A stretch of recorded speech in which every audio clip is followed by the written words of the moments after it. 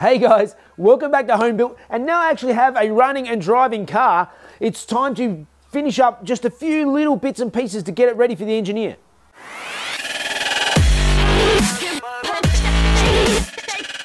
So although the 680 drive starts now, it idles, I can just start it and move it around. It's fantastic.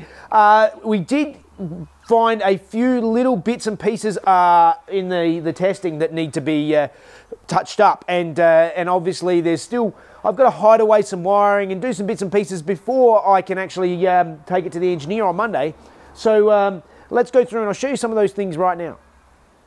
So one of the first issues that we discovered on the dyno, and actually I've been noticing it for a while, is I've been having an issue with fan belts. And basically what's happening is that they are getting munched by these pulleys, which are rough. And you can actually see here there's all this black dust. It's actually just it's shredded fan belt that has been getting killed by these rough old pulleys. The pulleys are basically acting like sandpaper and just sanding away the belts. So first job is to pull this old dodgy belt that we just slapped on it so we could keep it running for long enough to dyno it, pull them off and do something about some dodgy pulleys.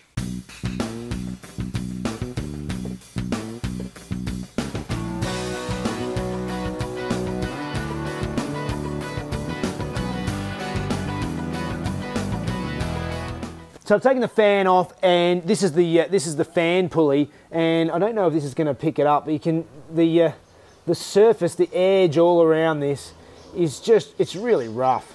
It's basically like sandpaper on the belt as it turns around, and that's been shredding the belts. So I've got another pulley here that I can swap in. It's actually been sandblasted. I've just got to give it a bit of a spray in black to make it look nice and pretty, and chuck that in. But before I put the fan back in, the balancer is another issue, and I've got a little plan to try and fix that up. So with the belt off the pulley, my plan is actually, I've got some sandpaper. I've got some 36 and some 80 grit sandpaper here. I'm going to fold it up and start the car with no belt on it, and then I can actually get in there and I'll use the rotation of the car to spin the balancer and try and sort of shine up that pulley a bit and see if I can make it a little bit nicer and less less like sandpaper itself.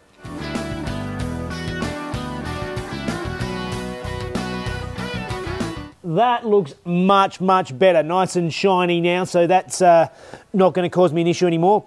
I have to do something about the alternator pulley. I might have to pull that off and sandblast it or something and see if I can get that looking a bit neater, but I think we're on the right track.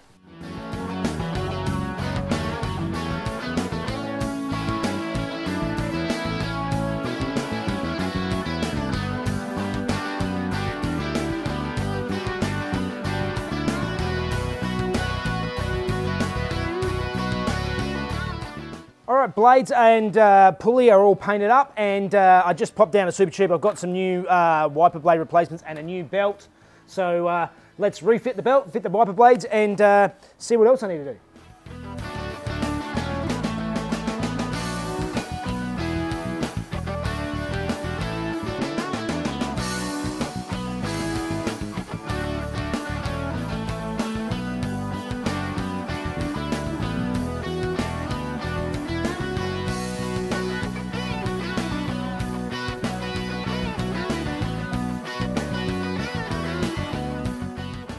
Okay, I was wondering why this wiper blade was slightly different, and also why it had been cut short.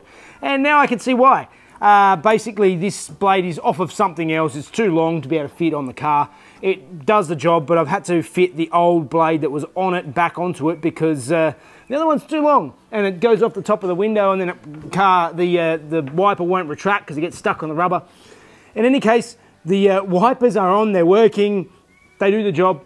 Now it's time to fit the windscreen washers. Now, one thing that I've found quite handy is getting the tube, because I don't actually have the tube for the window washers, but I have this garden watering tube, and it does the job quite nicely. I'm just boiling up the kettle now, and dunk the ends in boiling water is a really good way to soften them up, so you can sort of get them over the tight fittings.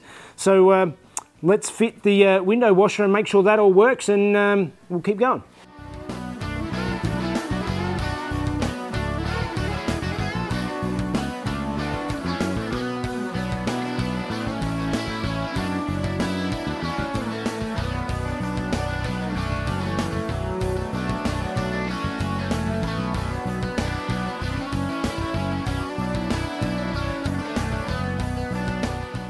All right, wipers and window washer works, so now it's going inside, and I think next I have to fit some sun visors. All these little weird little things that have to be done to keep them happy.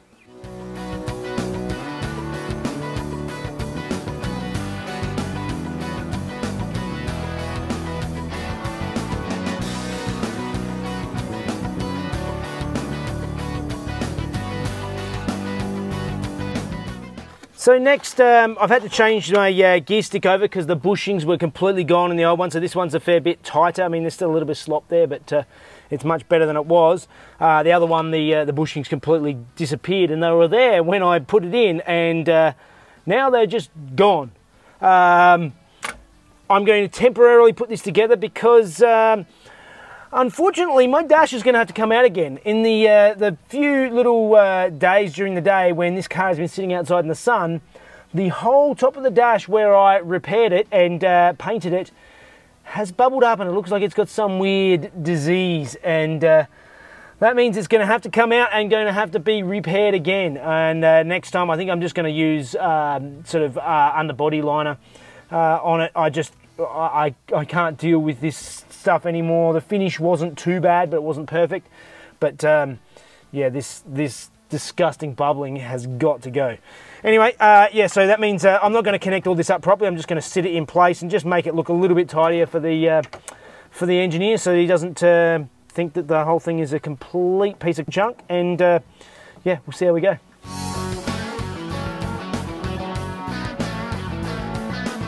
Alright, so the interior is looking a little bit better and a little bit more put together, but hopefully that will be tidy enough. Okay, so the last thing I want to try today, I just, out of curiosity, I downloaded one of those Decibel apps for my phone. It's just a free app and it's probably not great, but I'm just going to have a little bit of a look and see if I can get an idea of how much noise this thing is making and if it's going to be anywhere near in the realm of what I need it to be.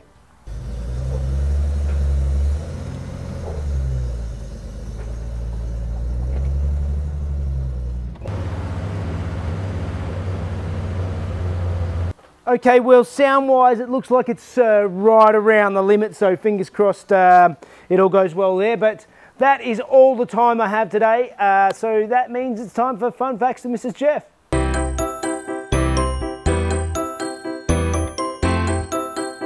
Hey guys, another issue with cheating going all the way to the top also involved Jean-Marie Balestre, the head of Pfizer, in 1990. At the penultimate race of the F1 Championship that year, Ayrton Senna won pole over his former teammate and his biggest rival, Alain Prost. The winner of this race would win the 1990 championship, and at the last moment, Jean-Marie Balestre changed the pole position side of the track onto the dirty side. This gave fellow Frenchman Alain Prost the clean racing line starting position in second. Senna protested and was shut down. As predicted, Prost got to the first corner before Senna, but as Senna later admitted, he deliberately crashed into Prost, taking out both cars and ensuring his championship victory. Alright guys, I didn't get as much done today. Mostly, I've got a cold, man flu. It's got man flu, so yeah. It's pretty serious, and actually we're lucky you're still standing. Yes. Because as we all know, man flu is the most debilitating illness known to humankind. It is. Well, Jeff.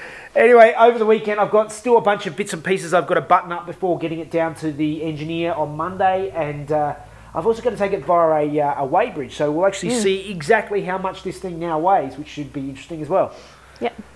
Well, hope you're enjoying the videos, and please like, subscribe if you haven't done so already. You can follow us on Instagram And for those of you, if you help us out, join us on Patreon, and you can get to watch these videos a day before everybody else, so that's always a good bonus. Anyway, thanks for watching, guys. See you next time. bye, guys.